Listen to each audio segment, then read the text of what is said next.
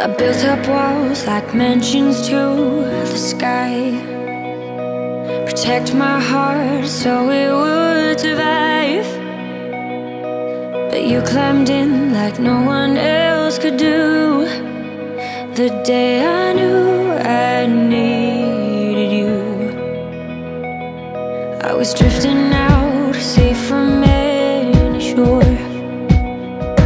Didn't want to get hurt anymore, but you pulled me in like no one else could do. The day I knew I needed you.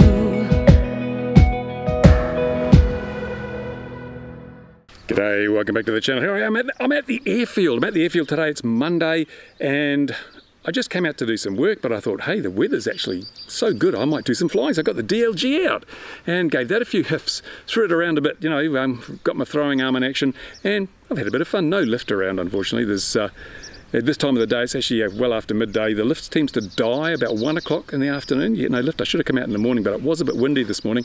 Anyway, I didn't intend to make this video, so I haven't got a mic on or anything. Hope the audio is okay.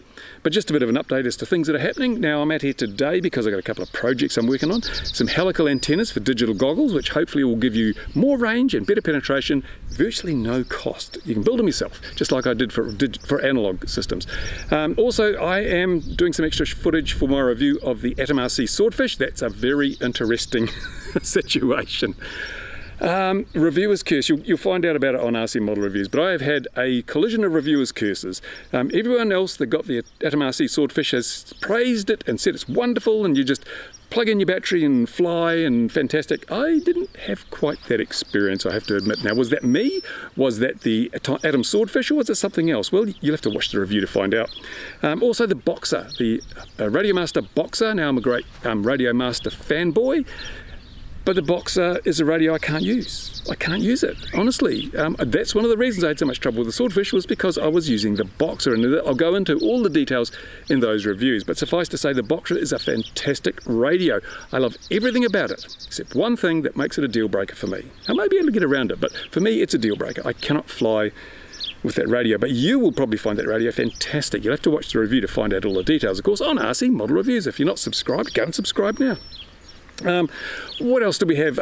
We had a beautifully fine weekend, a lovely 2 days of lovely weather, and I didn't fly because, well, I flew the swordfish a little bit, but trying to get some issues sorted with that. But I couldn't have a nice day's flying because we had model jets flying here. They'd booked the airfield for the weekend, so our people just sat on the sideline and watched. It's been a bit of a shame actually, because the previous fine weekend we had drag racing and we couldn't fly then. So it seems like all the good weekends, other people have booked the airfield, and then we get the crappy rainy ones. That's just life, I suppose. Have to live with it. It's another reason why I'm looking at trying to lease some land to set up a model flying area here. I want to move away from the airfield. There's other activities here, and when you have so few windows of good weather, it's a real annoyance to find that on the one fine weekend in 2 months, someone else is using the airfield. So I would like to lease a piece of land, mow a runway, set up perhaps a little container with some solar panels so we can charge batteries, those sort of thing, and have a flying area without the added overhead of flying at an airfield where we have to have you know, all sorts of extra rules and spotters and stuff. You know, you can't come out here and fly on your own. That's it. I flew my DLG before, but of course I wasn't alone. I had Arnie, didn't I? I'm spotting for X-Jet. I had Arnie with me, so that was okay. He was spotting for me. And I mean, let's face it, a 70-year-old man with a 200-gram DLG could cause an enormous amount of issues. So I had to have Arnie to make sure that I wasn't going to get mown down by a passing Cessna 172. But we take care of safety. Anyway, moving on from that. So yeah, I'd like to make a flying field somewhere away from this airfield, and we get away from the problem of flying within 4 kilometres of a listed airfield in New Zealand. There's all sorts of extra rules and regulations. We could be free to have a lot more liberty as to when and how we fly. Hopefully that'll happen, but I don't know. Anyway, so couldn't fly last weekend because of the model jets flying, but we did get a visitor from Australia, a regular, Anthony. Anthony's a regular from Australia. He pops over every year or two, and he came this year as well. Just unfortunate he came on the weekend when the jets were flying, although the weather wasn't too bad. But windy when Anthony got here, and so he brought an aircraft with him. and he flew it, and he has a reputation for turning them into kits. And he didn't disappoint us, but the aircraft was very interesting, a fantastic design. I wish I had designed it. It's a really brilliant design, made of foam board. I'll show you some footage of that at the end of this video. You can watch that, and applaud Anthony for, it's getting windy again now, applaud Anthony for his courage and his dedication.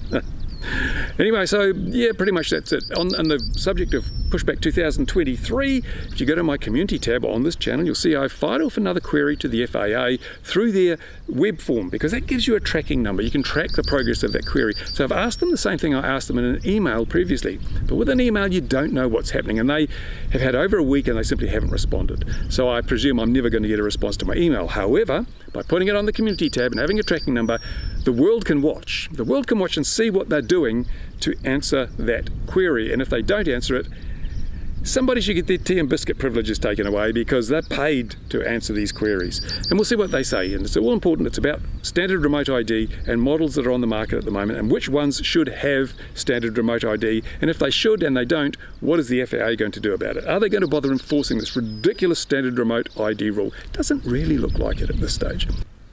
I think that's all I've got to say today. I wasn't making a video, but I have. How about that? So thank you for watching, and thank you to my Patreon supporters. Thank you to my channel members. You're all heroes in this battle to protect and promote the hobby. Now, I'd also put a community tab post up asking people to let me know if they have some footage I can use, because I'm going to do some public awareness videos to let the public know some things that they don't know. For example, most of the public don't know that model aircraft are considered to be drones by the regulator. They think drones are just multi-rotors. They've got no idea that our little 250-gram RC model of a Piper Cub is also a drone. We're going to educate them. We're going to fill them in that drone rules should apply to drones, perhaps, especially commercial drones, because I see one fell on a canoe in a regatta in the UK.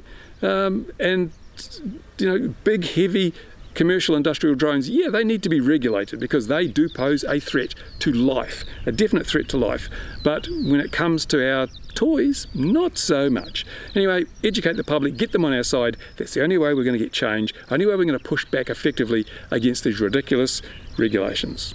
Thanks for watching, guys. Thanks for the support. I'll get on and do something useful now. See you later. What are you complaining about, Bill? It's slowing that down a bit too quick. Oh, no. We've got a special guest star today, Anthony from Australia.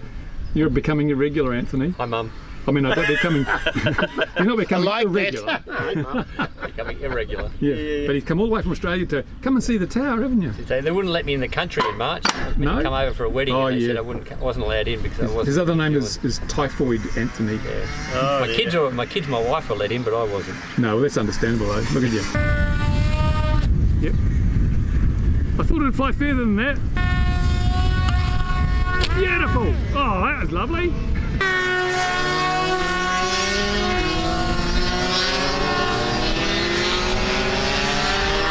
Have you landed yet? A bit windy, I think. Beautiful! Oh, I couldn't have landed better myself, man. Taxi it back. Overregulation is like a tumor. It's killing our hobby. It must be terminated. Now!